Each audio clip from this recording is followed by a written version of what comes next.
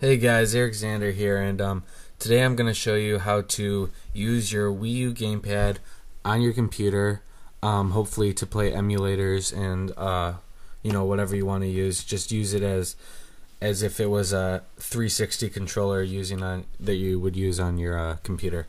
I'm sorry about the quality of the video, but just for convenience, I want to be able to record the monitor and record the gamepad at once. So what you're gonna have to do is download this program called YouSendMe64, and I have that, and I'll put it in the description. I'll have one for if you have a 64-bit PC and one for if you have a 32-bit. So I'm just gonna start that up, and then once you click the link, it'll start downloading, and I will cut the video and I will go back to it when it's done.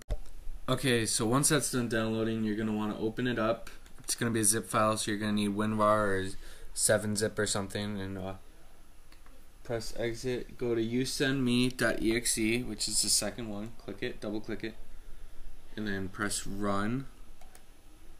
Okay, and then this should come up, and that's good. This is the program YouSendMe.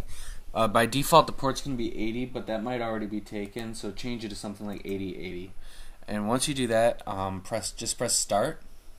Oh, you can map all these buttons if you want to different things, but I'm not gonna worry about that. Press start. Okay, and then press allow access, which is what it's going to say. It might not say that, but my firewall. Okay, so once you have that, it says URL to use in the Wii U internet browser. So you're going to take that, you're going to go to your Wii U Gamepad, and you're going to go to the internet, wait for that to load, and then when it loads, go to enter URL and type that into that. And I'll do that off camera to save time. Okay, so once you have that written down there, you're going to want to hit OK.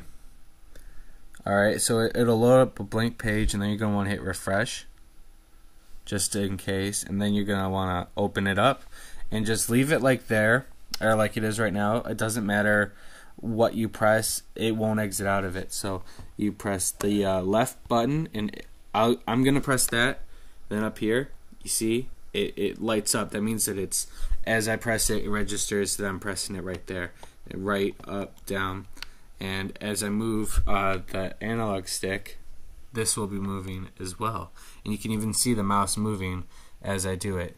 And I can press L, R, I can press all these buttons and the other analog stick as well.